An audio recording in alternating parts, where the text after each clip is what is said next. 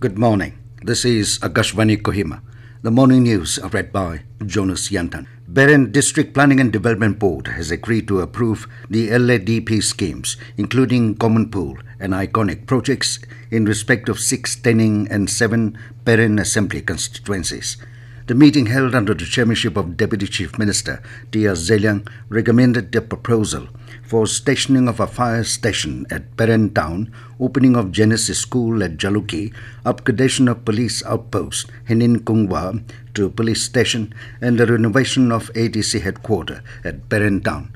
On the agenda of reconstitution of boundary committee for the new district headquarters, the board agreed to reconstitute a committee with DC Peren as the chairman. The meeting also deliberated on the agenda of the upgradation of Government High School Henin Kungwa to higher secondary. On his remark, Deputy CM T.R. Zeliang advised the district planning officer to maintain proper record of attendance during DP meetings. He also asked the members to be regular as important issues about the district are discussed during the monthly DP meeting. Meanwhile, the DC informed the members that the Governor of Nagaland will be visiting Peren district on July 21, for which all the heads of offices have been asked to make themselves available. MLA and Chairman DP Noklak P. Longon has emphasized the district's favorable climatic conditions for millet cultivation and stressed the need for modern farming methods to be applied. In his address at the Noklak District Planning and Development Board meeting, Longon urged all stakeholders and departments to take the initiative and encourage millet cultivation in the district. He also requested members and concerned departments to spread awareness about the health and nutritional benefits of millets. During the meeting, the board approved and recommended the need for skill development facilities in the district to the concerned department.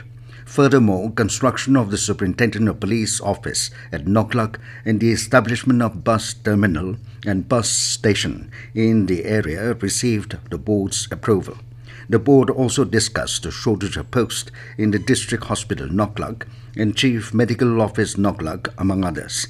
In addition, the board approved and recommended the LADP 2023-24 for 56 AC Noklak and 57 AC Tonoknew, paving the way for essential development projects. The Department of School Education has cautioned the employees and agents against demanding certain amount from employees to clear salary and arrear bills. In a notice, Principal Director of School Education Tawasilan K said it has taken serious note that some department employees and agents are demanding money from employees in order to clear their salary arrears. To this, he warned that disciplinary action would be initiated against such erring employees or agents. He said if anyone was found indulging in such illegal practices, the matter should be immediately reported to his office through sealed envelopes or through WhatsApp number 700-5766-737. Tawasilan further assured that names of those who report would not be disclosed. Women Entrepreneurs Network Nagaland WENN successfully conducted a financial literacy workshop for women-led businesses in Mukukchung.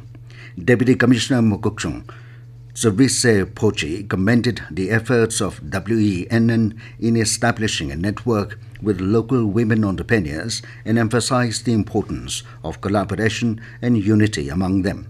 He also said that Mukukchung offers ample opportunities for entrepreneurs' growth and urged the entrepreneurs to explore the potential for business expansion beyond the district into neighboring areas. The workshop provided insights into financial management, types of accounts, loans, credit scores, and other essential aspects of financial literacy for entrepreneurs. All consumers of Dimapur, Jumuketima, Kohima, Tuensang, Woka, Pek, Zunapudo, Mukukchung, and Mon towns will experience the downtime for all IT services such as revenue collection activities, both at the cash counter and on department portal, online payments, and all billing-related activities. Power Department informed that the outage or downtime is expected to last from 4 p.m. of July 20 to 8 a.m. of July 24 due to data migration from the existing billing system to the new cloud-based IT billing solution and services. It said services will be restored from July 24, 10 a.m. Therefore, the department has requested the consumers to bear with it. With that, we come to the end of the morning news. Have a nice day.